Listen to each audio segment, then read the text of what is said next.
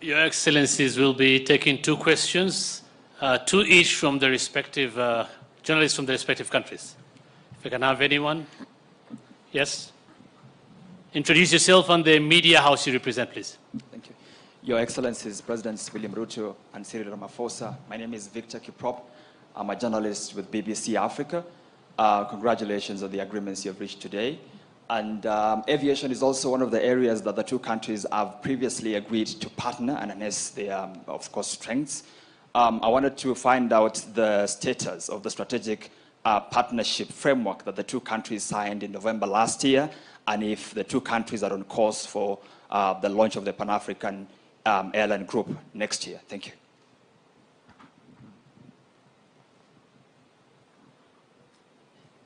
Next question.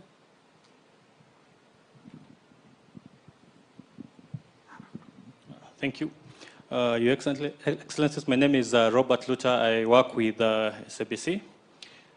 You just came from Egypt from the climate conference. My question is, many African countries are critical about agreements African leaders signed at the climate change summits, especially loans and commitment to stop using fossil fuels and coal, while developed countries are using these resources. What are your views on this? And this is to the both presidents. Thank you. Okay. I think we can take those two first, and then we can take the final two. On the matter of South Africa Airways and Kenya Airways, this was a subject of discussion between me and President Ramaphosa and our teams. And we have agreed that that agreement should be progressed forwards. It presents an opportunity for both South Africa and Kenya to work together to build a Pan-African airline.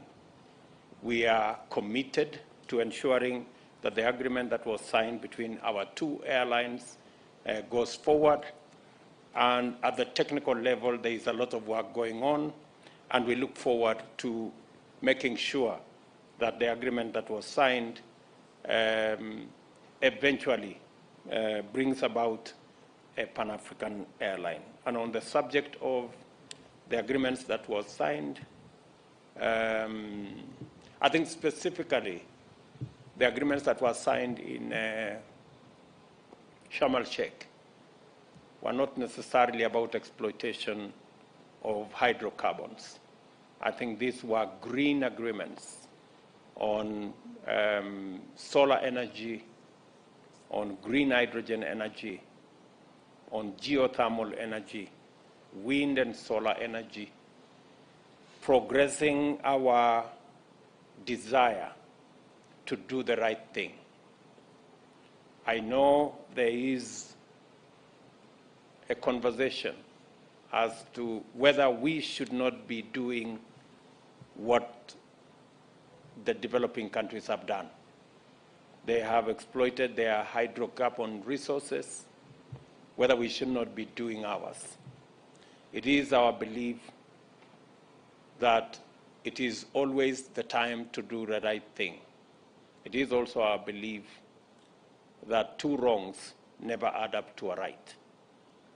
So while we know the wrongs of the past, we can right them by doing the right thing now going into the future. And that is why South Africa is talking about just transition. And that's why Kenya is escalating our renewable energy resources and exploitation, as was witnessed by the agreements that we signed.